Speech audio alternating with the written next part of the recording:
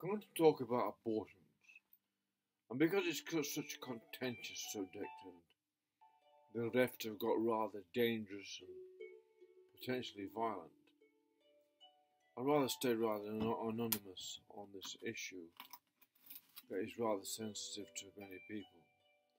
I understand why the subject of abortion is sensitive.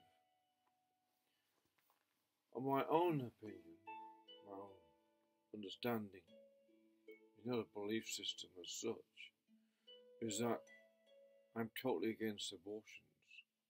I'm totally against men causing women to need to have them, but I'm also against women being irresponsible and allowing men to cause them to need to have an abortion.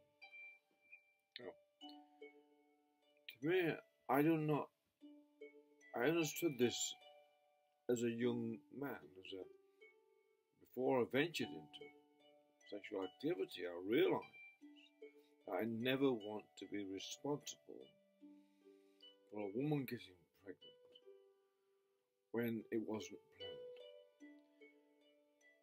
planned. And I don't understand in this day and age, when there's plenty of contraception available, there's the pill, and there's condoms. And they're the simple methods of avoiding pregnancy. I'm still enjoying sex. This is not about not enjoying sex. This is about enhancing the beauty and quality of sex if you think about it.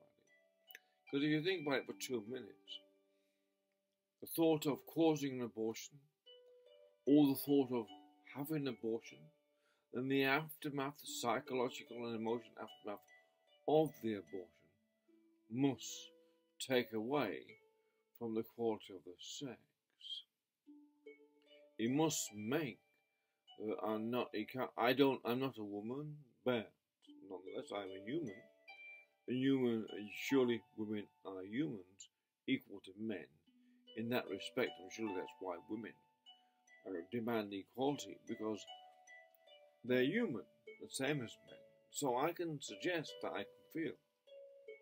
A woman may feel if I had aborted a child, and even I've been a man in a relationship that had caused the need to have a child aborted, even then I'd be extremely emotionally distressed for a very, very long time in my life for doing such a thing. I would think I'd actually done really something extremely wrong to abort an unborn baby or an unborn human, another being. Because although these other beings are our children, at the same time they're an individual that will grow up to be a sovereign individual with an equal potential and equal rights to all other humans on earth, no matter where they are, what their status is. Well, that's another point, that's a bit of philosophy. But it's the point of abortions that I know there's a push right now to make it easier and easier for women to have an abortion. So it's best to declare why that is the case. The reason to the left, where the ideas and correct ideas from the left are generated from, is not from the political hierarchy or the universities or the general public or someone tweeting from a bedroom or something. It comes from central planning agency and these committees, the higher echelons of the upper world, if you like, the ones that live apart from the rest of the human race because they're more powerful and most influential of all.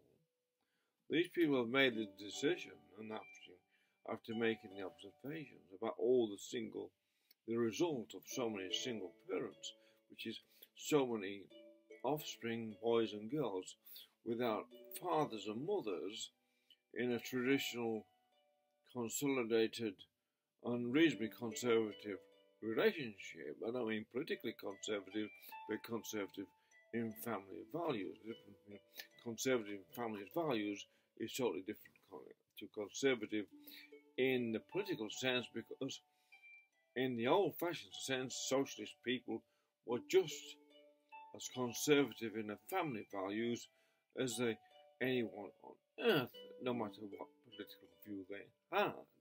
And any little perusal through history and say the miners of Wales would assure everyone the conservatism of the family was a foundation of that society. And so it's with most traditional societies, left or right of politics. So that's a different view on that idea itself. But there are people there behind the scenes somewhere, the upper echelons, the most powerful, the most influential,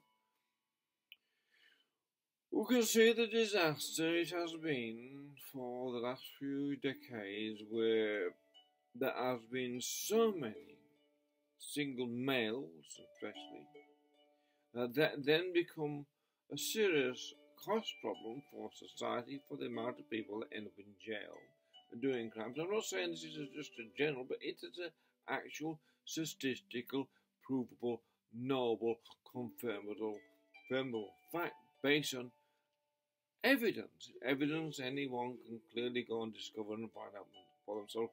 That cannot actually be denied. So therefore one could say the evidence is scientifically verified and therefore a scientific fact that has been dealt with rationally and logically by people in positions who can then distribute this as information, and it becomes a politically correct meme within the sort of minds and the emotions of the left, or within the media and within universities and within politics. That basically sort of explains it. And that's the idea, really. If you imagine America or Britain or Australia or any of these places, there has been a great blossom, if you like, in single-parent families, and their catastrophic social results and disorders and crime and drugs and all the things and misbehaviour and poor examples of parenthood that have resulted in a sort of a chaotic and certainly a disaffected society amongst those who are the result and victims of single-parent childhood. So I'm suspecting that the sudden push or the need, or whatever it is, that is allowing women to switch off their conscience and say, I'm going to abort this baby right up to when it's born almost,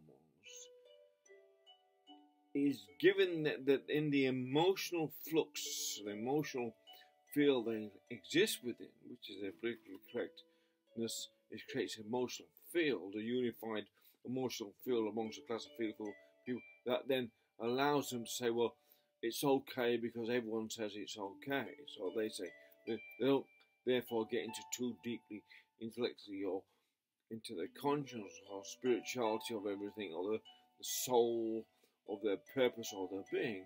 They say, well, everyone's saying it's okay, so it's okay, and they're going along with it. And then these babies are being aborted rather than being born into a world, especially Western world, was getting rather,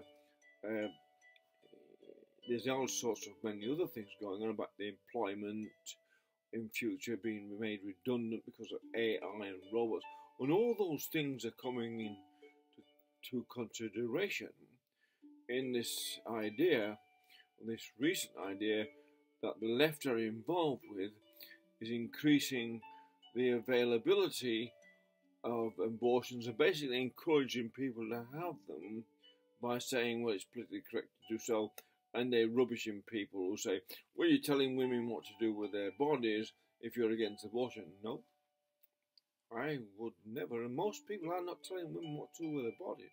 They can do what they like with their bodies. That's up to them. But it's rather irresponsible to spread your legs and then when you're drunk or stoned or whatever it is, to any man who comes along that you're not prepared to marry or stay with, and basically take the risk of getting pregnant, and then having to suffer and causing the being inside to suffer, the death, the agonizing, excruciating death, what abortion is. That little being inside, they've all got nerves and they're all there. They might not be thinking about what's happening to them, but they're feeling it. And certainly this must cause some sort of, I don't know what happens to women who have abortions, or 1 or 2 or 3 abortions. I think it maybe hardens their soul and causes them to become hardened feminists or whatever it is in them, what makes them sort of, must change their being. Maybe they harden up and not care anymore. Who knows? I'm not a judge of that. I don't know. But that does need to be properly investigated, because that might also be a significant thing to learn about, so we can understand the consequences of mass abortion of thousands and millions of unborn babies. But something needs to be considered. But that basically, in a nutshell, is why there's been the encouragement, if you like, for it being popular, a popular thing to do, have an abortion, rather than it being popular to say, hang on, don't have sex if it's going to cause the need to have an abortion. And there are men who cause the need, who do this, or who've got to get end off, so they cause an abortion, or cause one to get pregnant, without any conscience. It's my feeling, my strong, if you like, the justice of this would be that they were there when the abortion was happening, and they had to handle the baby that had been aborted, and they had to pay for the abortion. And that would be sort of, if you like, Genghis Khan's sort of a justice, which I sort of think is rather appropriate in this case. If you're going to cause the death of an unborn human, then maybe, because you've brought it into being, then maybe you ought to be there and responsible and man enough to cause a pregnancy and show what a man you are, or they are, but not man enough to be there at abortion and abort the baby and deal with the aborted baby. Which shows it's maybe a lack of manhood, a lack of chivalry in the first place, what's caused the need for this abortion. So this is not attacking women, although it's suggesting to women, for goodness sake, there's a pill and there's condoms. You can say no. You can say no.